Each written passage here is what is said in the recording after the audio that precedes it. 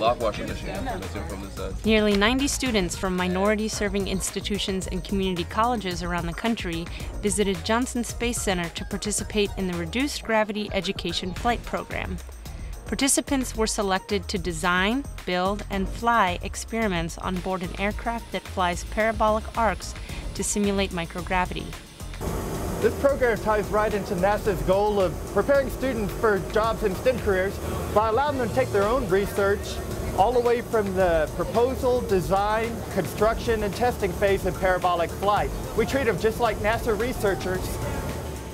The Flight Week for minority and community college students was designed to inspire students from underrepresented and underserved populations to pursue careers in science, technology, engineering, and math.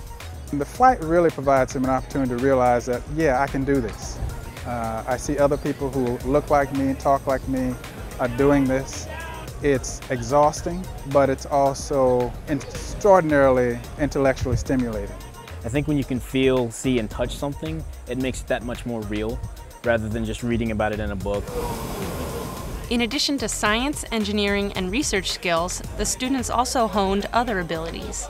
The most important thing I've learned from this experience is about teamwork and leadership skills.